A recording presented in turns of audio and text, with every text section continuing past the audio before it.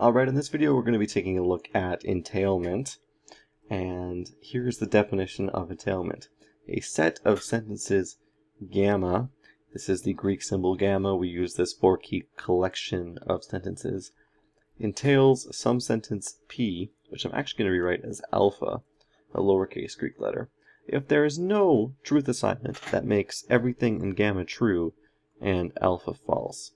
So we can write this as gamma, then we have a double turnstile alpha. So this means that gamma entails alpha.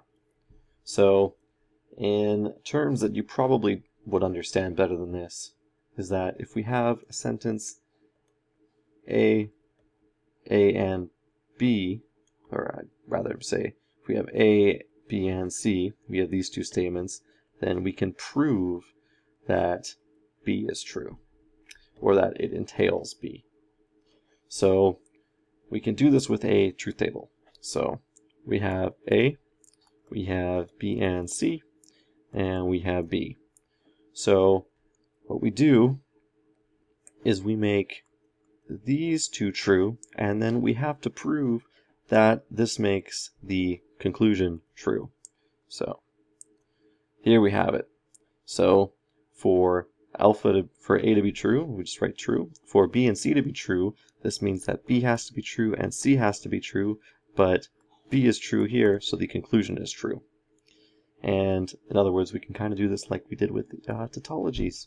Can we make it so that the conclusion is false, but both of the premises here are true?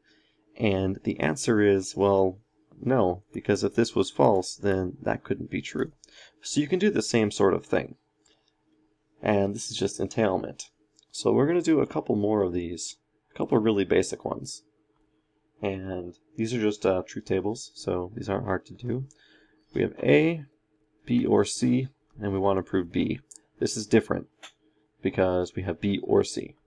So the question is, can we make a scenario where B, the conclusion B is false, but the other premises are true? And the answer is, well, what if B is false? Can we still make B or C true? And the answer is yes, we can make C true. So we have this scenario where our two premises are true, but our conclusion is false, and therefore, if you have A and B or C, it does not entail B. So you just write the entailment with a strike through it to simulate it does not entail B. So entailment is sort of like saying we have a semantic proof. And what this means for us is basically a proof by truth table. And what they don't tell you in discrete mathematics is how to prove that truth tables are equivalent to actual proofs with syntax, and that is something covered later. But we have a semantic proof. So let's prove another one here.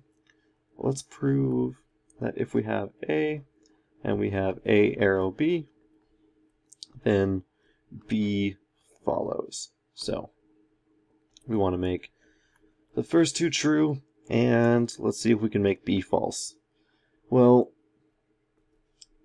okay, let's try to keep this consistent. B has to be false, which means that A has to be false as well, because the only way to make the arrow true is to also make A false.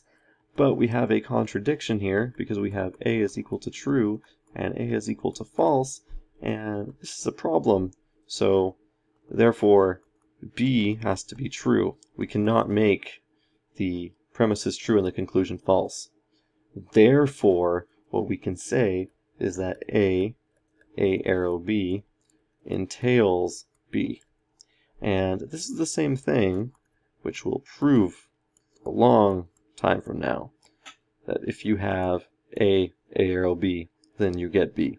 This is the same structure as this right here. These are equivalents.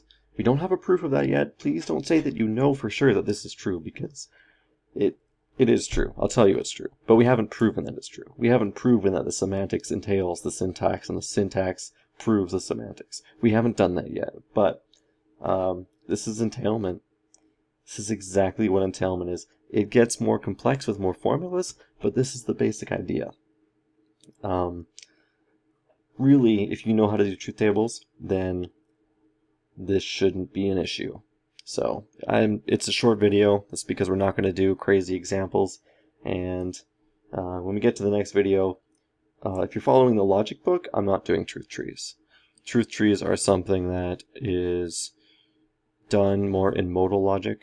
So if I do a series on modal logic, I'll introduce truth trees for propositional logic to get into it. But as far as just learning syntax and semantics of the important stuff in natural deductive logic, truth trees are a total waste of time. So I'll see you in the next video.